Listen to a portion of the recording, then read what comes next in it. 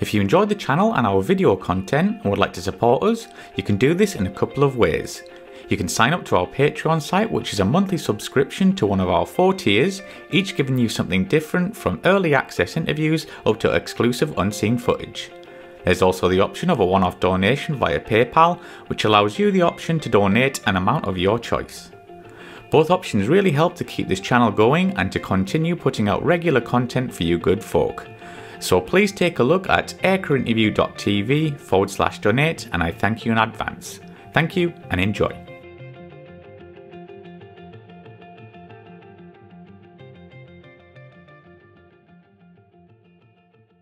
We are back with a legend that is nasty, and we've got a great episode for you guys today. We're here to talk about my favourite subject, and I'm sure yours, DACT or BFM. And Nasty, I want to know what the F-14 was like to fly against, let's say, the F-15, F-16 and F-18. Hey Mike, thanks. It's great to be back with you, and it cracks me up every time you say the legend that's nasty, because, like, you know, it's just funny to hear me listen. So dissimilar air combat training, DACT, or basic fighter maneuvering. And so if your audience thinks about this, when we talk about different sorts of airplanes, you know, dissimilar air combat training means I'm going to train against an airplane different than the one I'm flying. And so in this case today, I did have a chance. So I have 3,000 hours in F-14, 2,500 in F-14A that had different engines than the F-14D. In the F-14D, that had F-110 engines, which is essentially the same as in an F-16, the later models of the F-16. And the power of those engines in the D was such that at military power, that is non-augmenter or non-afterburning, the F-14D engines had basically more power than the F-14A with those Pratt & Whitney engines in full afterburn. So you had an extra amount. So I had 2,500 hours in F-14A, and then I go to fly the D for the other 500 hours, and I now have a Tomcat that's like a kick in the ass. You know, now when I go into afterburner, it's a regime of power and maneuvering I never had in 2,500 hours of flying Tomcats. So it's kind of like stepping into a different airplane, but with the same maneuvering characteristics. And so, for instance, for your listeners, and this is basic stuff, in order to fly, you know, basic fighter maneuvers, so BFM is not this. BFM is basic fighter maneuvers. So the way you fly the airplane. So all your guests that have flown, they know how to do BFM in their airplane. Dissimilar air combat training is to fight a different airplane. Dissimilar meaning I'm in a Tomcat, that other guy's in an F-15, an F-16, or an F-18. Okay, so when I go fly this airplane, so things like in the Tomcat that was most cool was you could go up over the top in a loop in an F-14D at 220 knots. And so in a lot of the dissimilar air combat training we do, the ability to fly slow is one of the distinguishing factors of a really good fighter. And we've all seen the tapes of F-22 and Russian Cobra maneuvers, that sort, an airplane hanging kind of like this on its engines, just kind of pointing around. That's what I'm talking about. Because eventually every fight, unless you get down on the ground and somebody runs into the ground, every fight devolves into a slow fight. Right. Always. One circle or two circle, wherever you're going, you get in close and you're maneuvering hard, you're depleting energy, you eventually get into a slow fight. And so the ability to maneuver slow is huge. And so in the F-14A, usually about 325 knots, 350 knots, you can go over the top or the loop. We call it going over the top. Some people say go vertical, but going over the top means the ability to come into a loop and extend away from the bad guy in the vertical.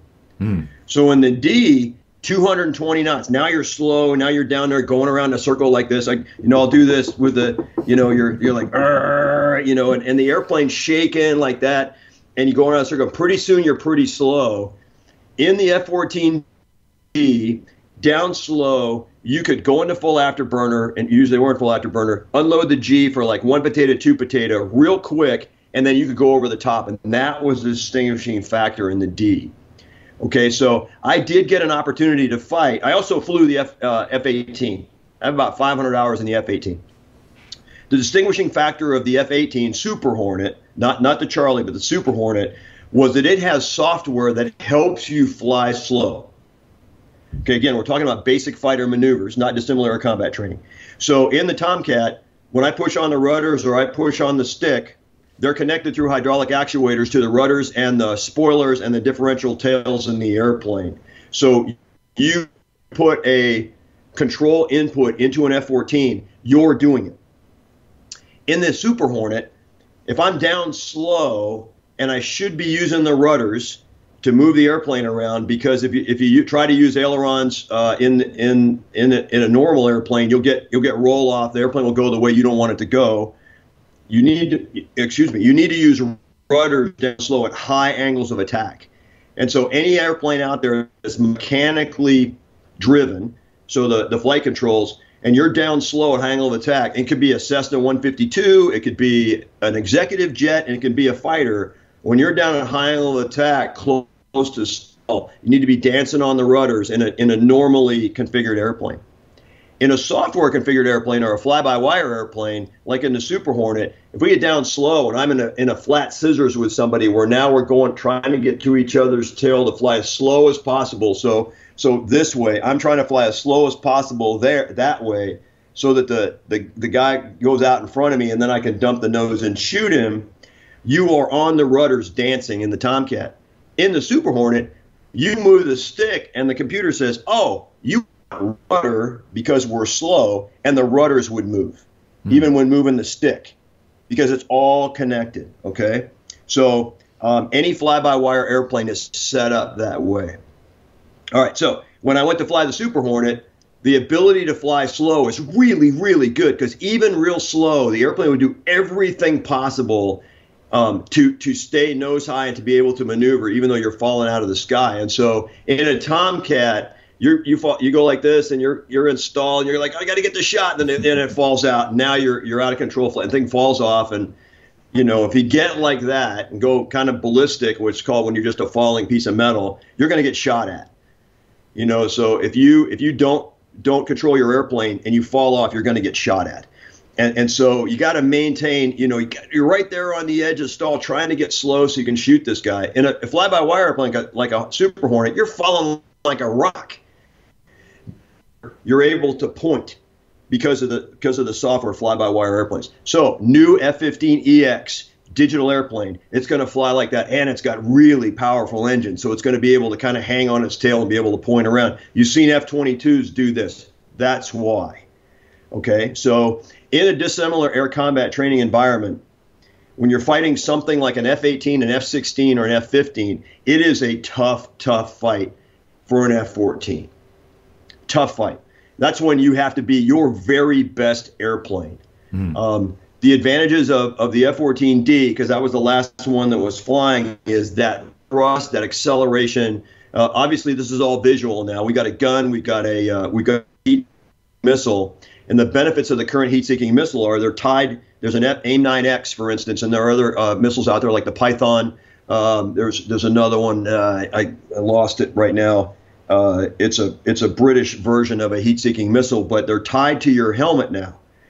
And the helmet-mounted cueing systems we have in the modern airplanes, you now can look anywhere. So you can look backwards, and you shoot the trigger, and the missile will come off and go to where your helmet's looking. And before, there used to be an envelope kind of out in front of your airplane, and sometimes in the very advanced missiles, they were out, kind of out like this, like peripheral vision out here, but in the forward quarter. And so the game changer was you're fighting somebody looking over your shoulder, and you could look back at that guy and shoot him when he's behind you. So it's almost not fair. So when you get in and do DACT, dissimilar air combat training, when it's called going to the merge, when you merge with somebody, that's the merge. That's a very dangerous place to be if you're fighting for your life. Of course, in fun, when you're fighting, your buddies or whatever, that's really fun. And there's nothing more exhilarating than flying by somebody at 500 feet or a slightly bit closer. But the 500-foot bubble is between the two for safety. And every once in a while, we dust somebody off.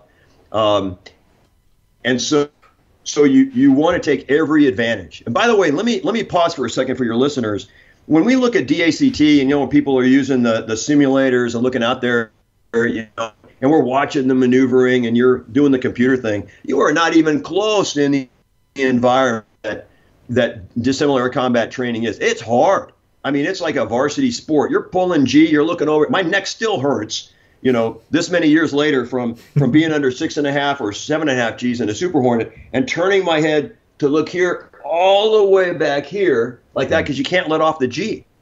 And so, you know, when you're trying to look back through the tails and you turn all the way around, and the way you do it in the cockpit is you actually get away from the seat by pushing off the cockpit or the canopy.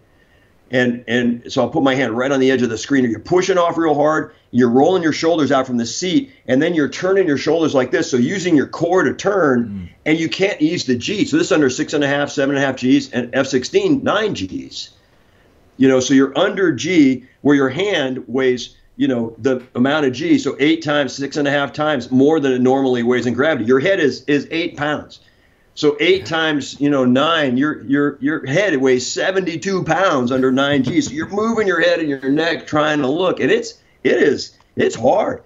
And so when you're defensive, it sucks being defensive because you're looking over your shoulder and you're racing around, you're pushing off from the canopy. So it's really hard to be able to see what the other airplane is doing. So the environment is really tough. Okay, so maneuvers. In fighting the F-18, really well at all altitudes, down low, up high. The Tomcat was really good down low, really good. And of course, the swing wing allows you to go, you know, Mach 2, and then as you pull on the G or slow down, the air data computer would come out and the wings would come out and give you that flat wing. A straight wing, less wing sweep is good for turning. A more swept back wing sweep or a more narrow wing is good for speed, right? So the Tomcat was optimized to be an interceptor, a high altitude, high speed interceptor, and so it could go fast really well, shoot long range. When you get into a fight, so the first times I flew and fought against F-15s, I was in an F-14A, and the F-15 wants to keep you high. His wing is optimized for being up high. So turning fight, as one of your previous guests talked about, it's a 2-circle fight. So it's what's called a rate fight. Your turn rate, how fast the nose is tracking across the horizon, and it's not turn rate like how small. So A4s and airplanes like that, they turn little tiny circles. That's called a radius fight. My radius in the circle is smaller than yours. Here's your radius. I can obviously turn inside you. That's a radius fight. The Tomcat was optimized for a rate fight. The F-18 and F-15 are optimized for a rate fight. We'll set aside F-16 for a second. F-18, F-15, F-14 optimized for a rate fight. So in dissimilar air combat training, when you get to the merge and you realize that's an F-15 or that's an F-18, I'm going to do a rate fight. I'm going into a 2-circle fight. Okay, so basically you're turning away from the guy as he goes around this way. He might redefine that fight. He might turn towards you, and now you're in a 1-circle. The next time you pass while gaining angles on him, you want to redefine that fight and turn away. But it looks like a figure 8 when you draw both airplanes. Okay, and that's because you're optimizing the ability of the turn rate of the Tomcat. And so the Tomcat best rate, you know, is about 5 to 10 degrees nose down, full afterburner, 6.5 Gs, which was the maximum G for the airframe. It's called limited by airframe, LBA. So 6.5 G LBA. The Super Hornet, 7.5 G LBA, limited by airframe. Obviously, I can't remember what the F-15 is, might be 7.5. The F-16 is 9G LBA. Okay, but the Tomcat, so your best turn, and by the way, you do this without looking inside. And so when I would train people to fly Tomcats, I train them to fly about 325 knots, about 5 to 10 degrees nose down, full afterburner, 6.5 G, and you feel the airplane doing that shake. I mean, it had a shudder. And so I say, hey, you feel that? You feel that shudder? That's where you are. So now when you're looking over your shoulder that way, you don't have to look inside except for a quick check and see where your airspeed is real fast. And you can see it. And right about 300 to 325, you're watching the airspeed indicator, and you keep the G on. But if you want to gain a little airspeed, you put the nose down a little bit, and the plane accelerates. If you want to lose a little airspeed, you kind of roll away and put up a little bit, and you'll lose. When you lose that airspeed, you're also, because you're lessening your speed, you're minimizing your turn radius as well, even though you're maximizing it for rate. So the slower you go, obviously the turn radius is smaller. But you're not rating through, in a Tomcat, you're not rating through the air to maximize your ability for turn rate. F-15 wants to keep you high. His wing is optimized up there, and so what I would try to do is drag the F-15 down low. Down at 5 feet over the ground, the Tomcat with its big wing and afterburner, especially the D, is a better airplane. Now, that's F-15 A's and C's back in the day. When I was stationed at NAS Oceana, we would fight the Langley F-15s all the time. And most of those guys come, Tomcat's a grape, it's all good, until they met a D. And I would fight a one-circle fight against an F-15, a one-circle fight, a radius fight. Because we'd get to that merge, and I'd go one circle and dig really hard, nose down in, with those big F-110s, and I could really honk on the G and start to point at them pretty fast. It surprised a lot of guys. Wow. And so, okay. And then once they figure that out, that the D is a really, really maneuverable airplane, now they're redefining the fight into a two-circle as best they could. So F-14A against an F-15, you're not going to do so well. Now you're flying an airplane, hope that guy makes a mistake. And then F-14D versus an F-15C, really, really good fight. Of course, the BVR, beyond visual range weapons, are good. Anybody with a helmet and AIM-9X is good. You know, you can look across a circle and shoot the guy. So generally, when we do dissimilar air combat training like that, we validate the shot. You need to train to every weapon you have. You want to train to that AIM-9X shot where you can get it, look over there, shoot them, get a radar lock or get a helmet lock. You need to have a radar lock to slave or a helmet lock and then skew the weapon over to the helmet. You need to have a lock to do that. So we would train to those, but generally just, hey, good shot, Fox 2, continue, because you just try to do the gun thing, get into a gun solution, which is real pure basic fighter maneuvering towards a dissimilar air combat solution, right? So most times, and for your listeners, when we would brief heat-seeking missiles and guns, we called it sticks and stones. And so we'd go, hey, sticks and stones today, and everybody knows what that is. All right, sticks and stones, guns, and rear quarter heater shots or heat-seeking missile shots. So F-15 is like that. F-18, same thing. When you fight an F-18 in a Tomcat, that F-18 wants to get slow. He's going to drag you down to a one-circle fight so that you're pulling hard. One circle. The optimum fight is a two-circle for both airplanes. He's going to drag you down to one circle, so he's going to get you slow, and then the Tomcat is going to be less maneuverable down slow because of the controls and the fly-by-wire, and you got to be a really good pilot with really good rudder skills in a Tomcat. And the Super Hornet, he can use that fly-by-wire and just kind of turn around right here, and so generally fly slower and operate inside of where the Tomcat is. I had one of my final flights. No, with my final flight on Nimitz, I was fighting the Air Wing Commander, Trim Downing, very, very good fighter pilot, Tomcat guy, F-18C guy, Super Hornet guy. And so I'm fighting him in two F-18 Super Hornets, both E models off the ship. And so we get down flying slow because that's what you do. You get in there and pull real hard after a couple of turns. Now we're flying slow. And I think I'm doing really, really, really well at 120 knots. He's at 40 knots. Okay, and he's just falling out of the sky. He's at 40 knots, and I don't even know how to fly the airplane at 40 knots, and he is shooting me all day long. So you can get in there and fly really slow with those airplanes. Okay, so let's take us to the F-16. The F-16 is the world's best pure fighter aircraft. Pure fighter. It has good capabilities. It can drop bombs and attack, and of course it goes really fast. It has great air-to-air capabilities. But when you get down to fighting, if you were to ask me, hey, if you were good in an F-14 and F-15, F-18 and F-16, and you were down in the visual arena, what would you want to have? F-16 all day long. One, because of fly-by-wire. Two, because it goes really fast. Three, it's got 9G capability. Yeah. And that 9G capability allows you to just turn that thing inside its own butt. I mean, it just turns. And what used to happen, so I fought the Top Gun F-16s out at Miramar. I have fought fleet F-16s all loaded up, you know, with tanks and everything else, which they are grapes when they're like that. But a purely clean F-16, especially with an AIM-9X or other advanced heat-seeking missile on it, is badass. And so what you would do is you get in a fight with F-16, you're already going fast. He's going to do a 2-circle or a 1-circle fight. He's going to turn across your tail. And by the way, we tried to get as many angles as we could. So every time you pass the airplane, the other airplane, you're pulling to get some kind of angle. So what I used to do is right before the merge, right before you start to pull in whatever direction you want, and you start to gain those angles. Even the smallest bit of angle gaining is what you want to do. So you're pulling hard to get that angle on somebody. And oftentimes I would, as long as the bad guy didn't disappear belly, before we even merged, I'd be turning. Okay, so you just want to make sure you're watching him, because if you're trying to do if you think you're doing a 2-circle fight, you know, you turn across his tail and he reverses and you don't see him reverse. Now he might, after turning later, he might come inside your turn in a 1-circle fight. So you have to watch him, but you want to gain those angles early. And every time you merge, you want to keep gaining those angles.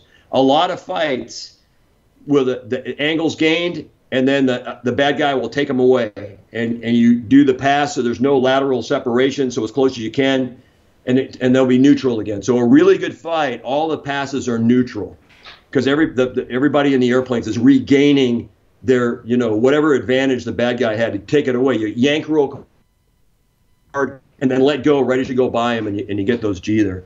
So what would happen in the F-16s, and I talk to pilots who flew them all the time as adversary aircraft, they'd go to the merge and they'd just go, they'd pull the 9 Gs, you know, count 1 potato, 3 potato, you know, whatever, and then they let go, and there's the other airplane. The thing would just disappear. We called it a vapor ball. Wow. It would just do a vapor ball. It would just disappear. Big cloud of whoop like that, and now the guy's, he's pointed at you. He's like, right, you just did this turn, you went 180 out with him, and you're coming around the corner looking at him, and he's pointed right at you. And it's, okay, can't do anything about that. But the one thing the F-16 has that is a degrader is called an AOA limiter. And it doesn't allow, and I don't fly the F-16, so I don't know exactly how it's mechanized or why it's there, but it limits the angle of attack. It'll actually, you know, not a G limiter, but the angle of attack on the airplane. And if the pilot hits the AOA limiter, he's pulling hard, he's doing something with his throttles, and he hits that limiter, the airplane would just stop turning. Mm. And it just arcs. And that happened to me one time in a Top Gun fight. When I was a Top Gun student in 1985, I fought an F-16, and I was fighting hard, and I got some angles on him in an F-14A, and I'm coming out, and he's pulling hard, and all of a sudden, it's just like he let go.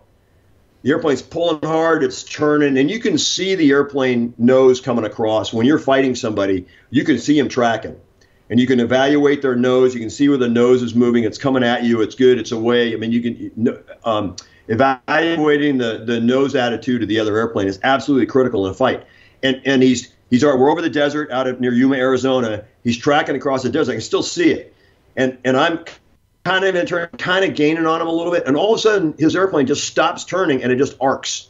Hmm. And so if you were arcing through the sky, that's bad, because now you're just turning and it's easy to see where you're going to go and you're going to get shot. And I'm pulling hard, and all of a sudden the airplane like goes dunk, dunk, and it just starts arcing like that, which allowed me to pull inside the turn and shoot him. And it was a gunshot, and I knew about the limiter, and I was like, oh, that's what it looks like.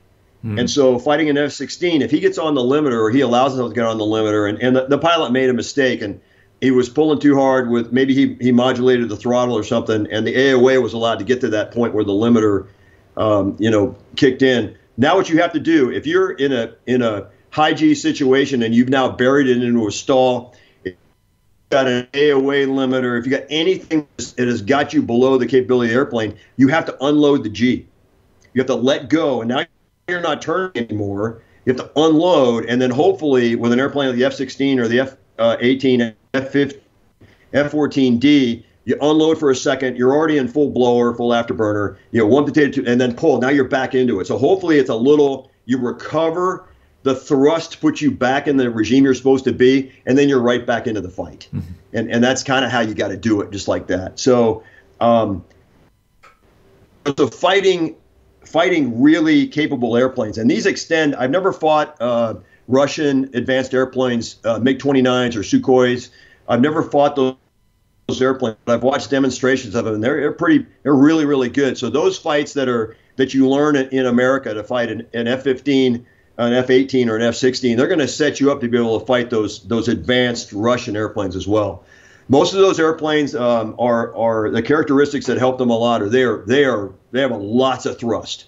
Their engines are very, very, very, very powerful. So they got lots of thrust. So they'll be able to shoot out of a hole. And of course, you've seen them do the Cobra things. And so the ability to slow down and maneuver and basically hang and just sitting there, and all they'll do is point at you.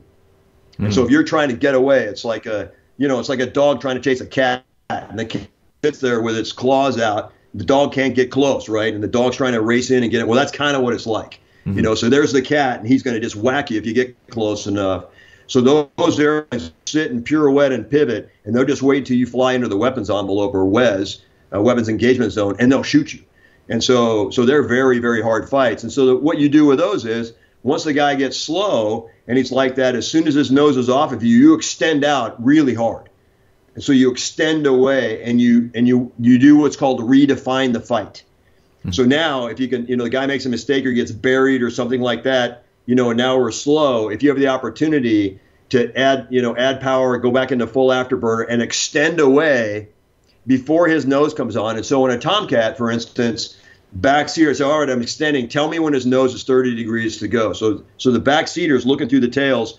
Okay, 20 degrees, 90 degrees to go, 60 degrees to go, 50 degrees to go. Okay, pitch back in. Now you're coming back in against this guy, and now you're redefining that fight, and you create another merge. Okay, so you can put energy back on the airplane. The secret to all of these fights is to fly your best airplane. You have to keep energy on your airplane. So that corner rate turn in a Tomcat, 300 to 325 knots, no less than 300 knots, nose down, pulling 6.5 Gs. You got to keep the energy on your airplane. If you don't manage your energy right, you're going to lose the fight. Okay, long narrative. I'll pause there, take a breath, see if you got any questions. I mean, yeah, it sounds amazing, but is there one aircraft that was more memorable to fight, even in the A or D? Was the one where you're like, apart from the F-16, let's take that aside, but there was one aircraft you're like, okay, this is kind of fair, but still a difficult fight? F-15. Yep. Right. F-15. And there's a story in my book which is really, really, really fun. Learn How to Lead to Win. Chapter 18 is called The Cable Guy. And I'll let the readers, get the chapter, but it talks about a person I met earlier in my life, and a couple, a little over a decade later, I'm fighting him in an F-15, and I'm in an F-14D. That F-15 is a really, really, really capable airplane, and that's the one you go up against. Okay, this is gonna be awesome. It's like two boxers, totally evenly matched, and it literally is. I can fly my best F-14. That pilot has to fly his best F-15, and we'll see what happens. And in our fights, and this one, described in the book, we did a BVR, beyond visual range approach, and we went into a merge, from 100 miles away. Went into a merge, full fight. He gunned me. The next fight, we're set up a beam, 15,000 feet, mile of beam, 300 knots, go. I gunned him. And then the third fight was all the way down to the deck, neutral. And so I fought a better airplane in the second fight. He fought a better airplane in the first fight, and then we tried our hardest on the third fight. Looked a lot like the Top Gun 2 movie, but not as close, with spiral on the third fight going down, kind of looking at each other. Right? It wasn't like right between me and you, but it was close enough to go down like this in the other airplane. Like I said, you get slow and you start.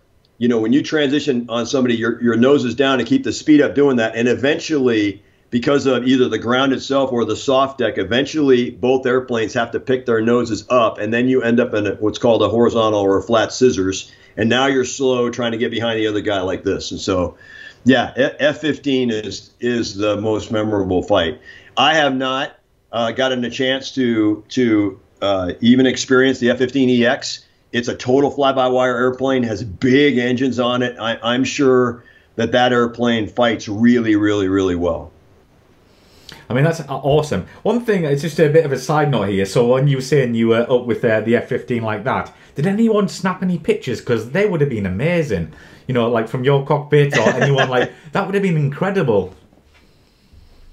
Yeah, not while we're fighting. You know, both in a Tomcat, both aircrew are you know, fighting hard, and we never went out and went, okay, we're gonna do this just to get pictures. There are plenty of real life pictures out there. There's some great footage of old Top Gun fights that you see airplanes going by each other. You know, they've got cameras mounted or something like that, or they've got something in the cockpit. There's a lot of imagery out there, actually, of real world DACT training just from people taking pictures. But I never did. And most of the time you look out there and you can see the whole airplane and stuff. But you take a picture, you got like a picture of the cockpit.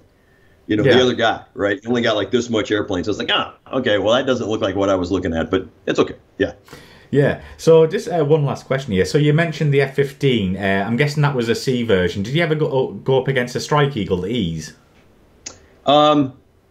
If we did, I did, but it was in a large strike scenario where now it's not just you versus we call them mud hens, you know, a mud hen, yeah, mud hen, right? So instead of just being right there 1v1 DACT, it was generally a large strike. So now you're rolling in on somebody, and you generally as an adversary have an advantage. So I have been an attacking force on an F-15EX strike. Here's the other thing too.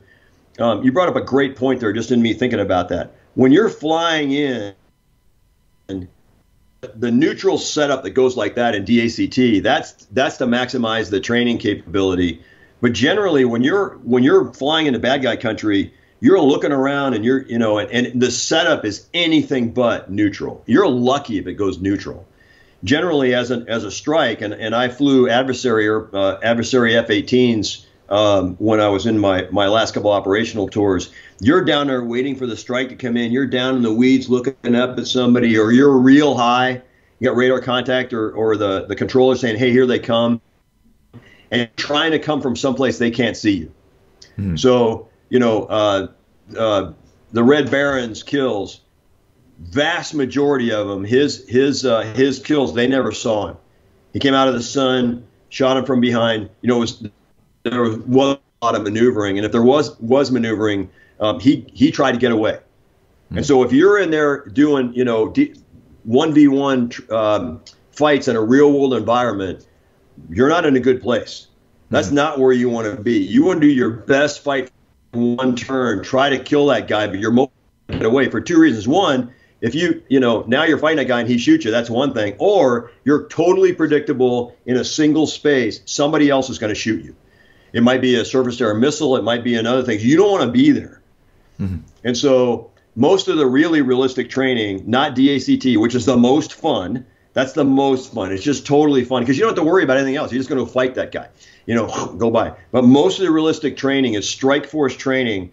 And if you get down and turning with somebody, all my Top Gun debriefs and large force exercises and strikes, if you're down buried with somebody, you're going to die. Somebody is going to kill you. And that's generally what happened in the environment. Of course, that's in real world too. So they would always train you, hey, you got buried with, bogey, whatever, and his buddy came out and he shot you. And so you're dead from staying right here. So what you want to do is put your best turn on and extend and go away, because if you didn't get the BVR first, then get out of there and keep going. So I want to make sure your listeners understand, in real world combat, you don't want to be there 1v1 unless you absolutely have to. And then you fight your best airplane to kill that guy, or mostly to get away. Otherwise, your odds, the longer you stay right there, the odds of you getting shot go way, way, way up. I mean, that was great, and a great insight there, and I've learned a lot, and I'm sure you guys listened to have also learned a lot of things there. But cheers for that, Nasty. But yeah, can you remind us where we can find your book, Learn How to Lead to Win, and also are you on social media, your website, etc.? Yeah, so thanks, Mike, and it's so cool to be here with you. I think we're going on at least our third time, maybe the fourth. I love talking about this stuff. I get all excited about this. I'm back in the cockpit again, and obviously using my hands. And by the way, at work, I use my hands too, and they're like, oh, there's Nasty again, fighter pilot. But my book is sold on Amazon, and I got a surprise. So Learn How to Lead to Win is a leadership book. I just released the Manazir Maxims, which is if in the back of Learn How to Lead to Win, there are 10 maxims. And they're like rules that I use to lead by. But we took each maxim and made it a chapter. Oh, brilliant. So this companion book to Learn How to Lead to Win goes with it to allow your listeners to experience and maybe even practice the type of leadership that I think is important. Amazon, also any of the wholesale books there. I also did an audio book for Learn How to Lead to Win. The Maxims is not audio. It's just coming out in paperback right now. There's already an e-version that are out there. And my is www.mikemanazir.com. And it has a whole bunch of leadership content. And in fact, specifically, and I think we talked about this last time, if your listeners go on the website, www.mikemanazir.com, there's a little button will pop up that says subscribe to a newsletter.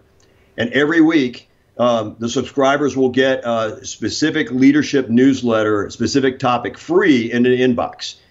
Brilliant. And we've taken about 100 leadership topics, which are important to everybody running a business or trying how to lead. And we do a newsletter a week, and it shows up in your inbox free. So, yeah, website or Amazon for the books. And I just hope everybody enjoys the books and the book. So if you liked fighter stories, there's 33 stories in that book. Most of them are about flying. Some are about driving ships. There's a lot of mistakes and failure in there. And then with each story, there's a leadership lesson tied to it, and then resources that people can go, hey, I like to learn more about that, but from a different author, and we give other references for people to go to. Brilliant stuff. So it's got something for everyone, that's for sure. But Nasty, always a pleasure having you on the show. And guys, I'll link everything Nasty just said in the description, but I'm sure we'll meet again. But always a pleasure, Nasty. Hey, thanks, Mike. This has been great. Cheers.